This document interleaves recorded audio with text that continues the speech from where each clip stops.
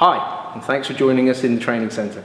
Today I'm joined by Inne Goossens, one of our colour specialists, and Inne is going to be helping me out using the latest technology, Genius IQ2, to measure the colour on this Ford bumper that I'll repair for you using Standoblue Basecoat. Thank you, Tony. I'll show you the fastest and most reliable way to find the correct colour formula. This device is not only measuring colour, but also flake size.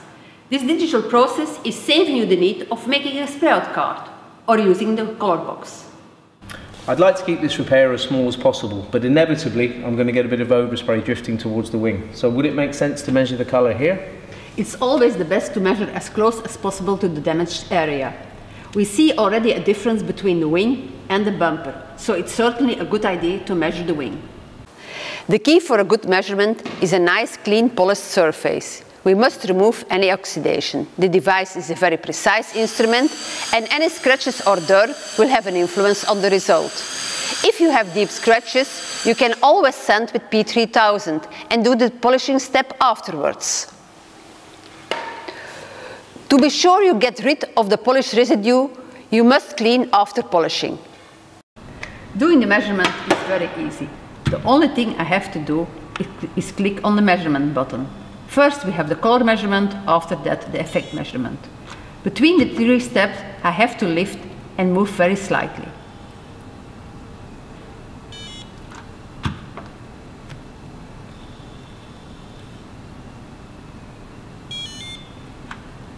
You get a confirmation that the measurement was okay with the green light.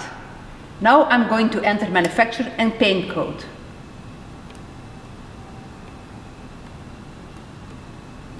That information will be sent automatically to the software. And that's it, as easy as that? That's all. Great, okay. If you'd like to make the paint, I'll prepare the car ready for base coat. Please use the standard adjustment as it's only a small area.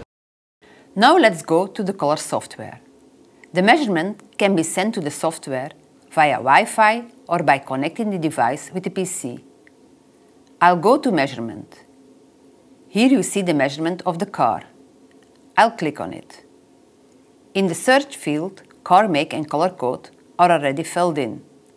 I only have to click on the search button.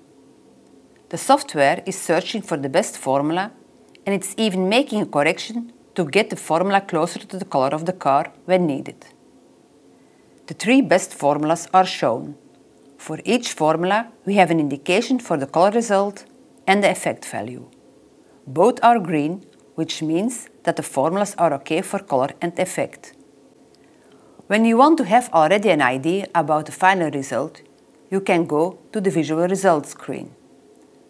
This is the picture of the color on the car. The other picture is showing the shaded formula. I'll take the first green result. I go to the formula screen and I will weigh ready for use as Tony asked. Hi Inne, everything ready? Yeah, ready for use, as you asked. Thank you very much. Okay, as you will see, I have the two pots.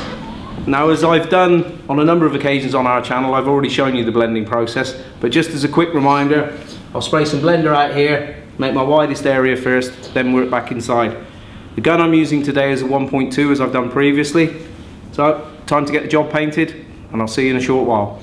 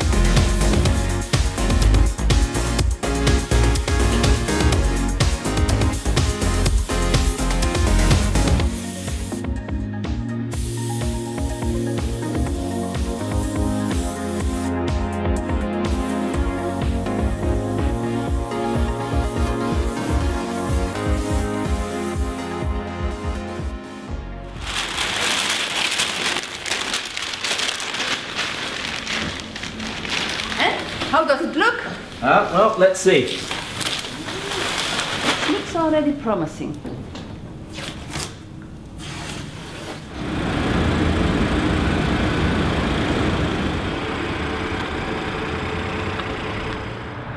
For me it's looking good. Yeah, for me as well. Very quick, very easy. But you know the best thing? I'm not having to waste any time making a spray out card up front, and I'm not occupying the spray booth unnecessarily. Yeah, with a good preparation, it's a very reliable system. It's a digital tool, and the perception of what the painter sees in the color chip or in the spray out doesn't make any difference in choosing the right color. Well, it works for me. Thanks for your help. Now let's have a recap. Measure the color next to the damaged area. Cleaning and polishing of the measurement area is essential, and it's where we see the biggest mistakes, so make sure you do it right. Enter color code and car make in the search field, and take the first green result. And don't forget that despite a good measurement process, you still need to apply correctly to achieve the right result. As you have seen, digital color is not only future, it's reality, and there is more to come. Keep on following us.